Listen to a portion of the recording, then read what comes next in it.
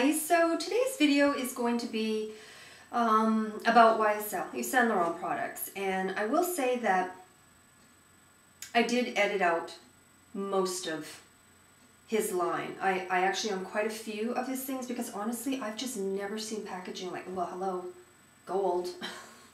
And I had his, I think they were 5-in-1 eye palettes, and they were like having gold bricks. You know, I'd open my cupboard and I'd just be like, oh, I don't know why I'm doing this. That's so like greedy gold.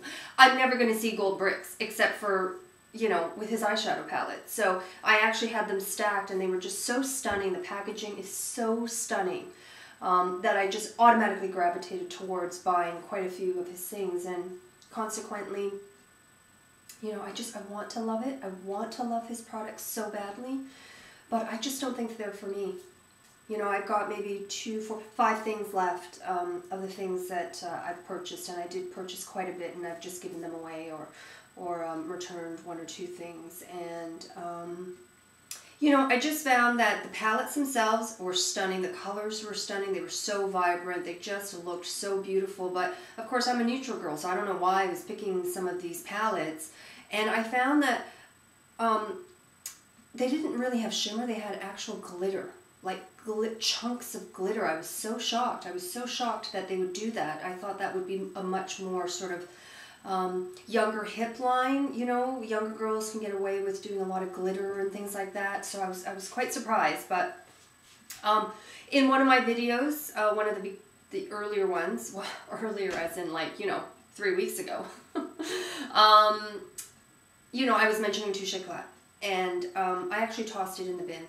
Tossed it, $50, just tossed it because of that horrendous smell that I know a lot of you have not experienced, but for those of you who have, I mean, you know what I'm talking about. It's just like pee yowzers. So gross. So I just tossed that, and then, you know, the shadows I weren't really, you know, I wasn't really sort of getting into, but I mean, look at this. Could that be any more beautiful and stunning and gorgeous? I mean, gosh, if I could just wear that as a brooch or something, I would. But, so this was the powder that I got. And the reason why I got this particular one is because it had this, I know that Smashbox has come up with it. Now, I don't know if Yves Saint Laurent was the first one, but I got this quite a while ago. And then I saw the Smashbox come out with Halo, and some other lines have come out with it. But you basically turn it and it just shaves the powder and just as much as you need, and then, you know, it kind of, I'm not sure if it was for sanitary reasons or what that was for, but I thought that was quite ingenious. And it comes with a little brush, and I will say that this brush is really good quality. It's not like those other things where it comes with applicators and brushes and you just want to toss them. That's actually really nice. And you know, I don't tend to wear powder, but if I'm going out for a long duration and I know I may need to sort of, you know, powder down my T-zone and such, I will take this, although not so much because, you know what I noticed about these? They're heavily perfumed.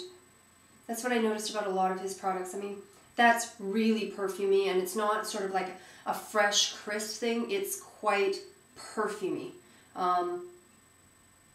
But, you know, ingenious nonetheless, and I mean, that just is so stunning, and I just couldn't bear to part with it. Just for aesthetic purposes, I was just like, you know, I can just lay that down somewhere, but I really don't tend to keep things and, you know, just so that it looks good. It has to be functional. I have to use this because, you know, these things go bad after a while. I mean, this one not as much because you're shaving each bit off and there's nothing actually touching that product because I've kept, you know, the plastic little thingy because, you know, I'm totally crazy anal. So there's that. I will say this little lip pen, clickety click, you know, love it. I mean, I love the Stila ones. They were so easy to go, and you clicked it and then you just went. And so I got this one, and but you know what I was shocked about? Glitter. Like, I don't know if you can see that. It looks quite fantastic, and yet it's got total glitter particles. And I asked the rep about that, and she said, well, that's what keeps it long lasting, where you always have sort of something on your lip and it's light reflective, so it just lasts longer. And I thought, well, yeah, I mean, that's a really, really great idea, but, you know, I don't want people to go, wow, that glitter sure lasts a long time on your lips. You know, you want it to be almost sort of non-existent. You just want everything to sort of mesh together and not have one thing just like crazy stand out. And so I was quite surprised that they were doing that much glitter on it.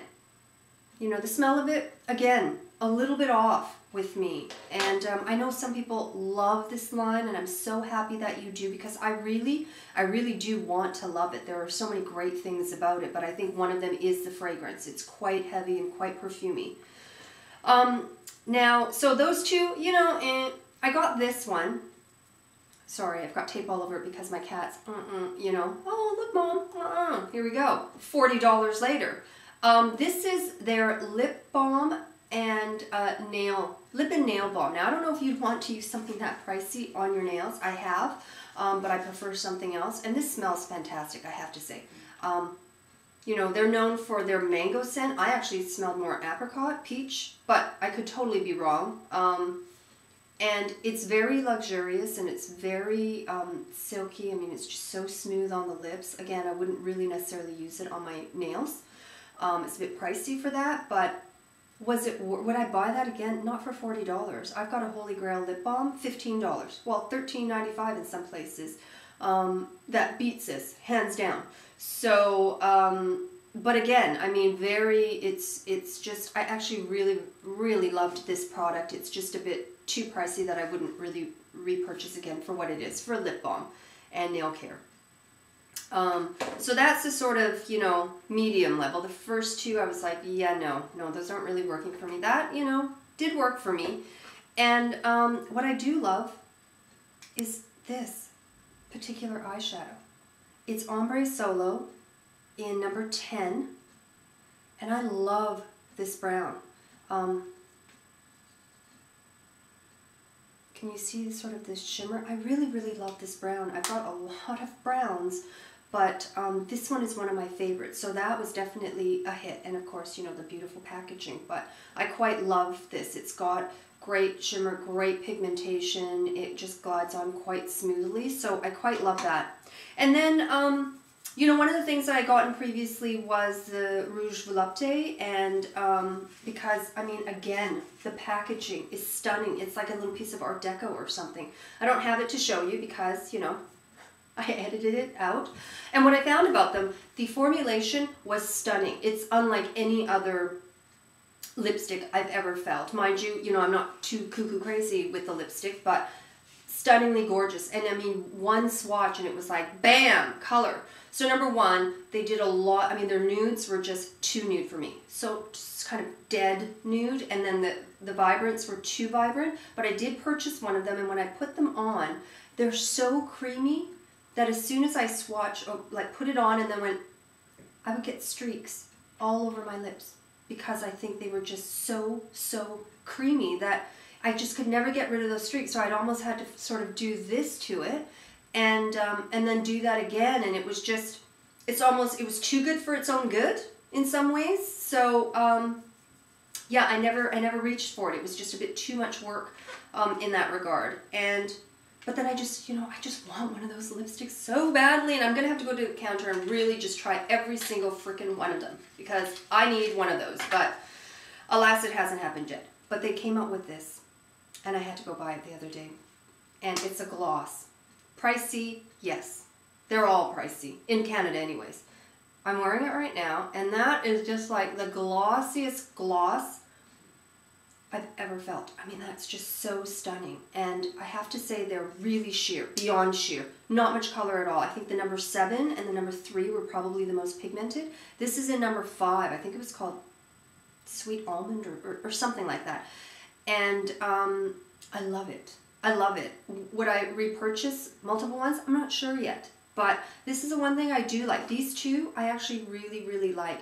This, I mean, it's probably too pricey for what it is, but you know, I just love this little sucker. I don't know why. The packaging is so, you know, it's kind of hypnotizing. Okay, anyways, so hopefully that's helped somebody and perhaps saved somebody money.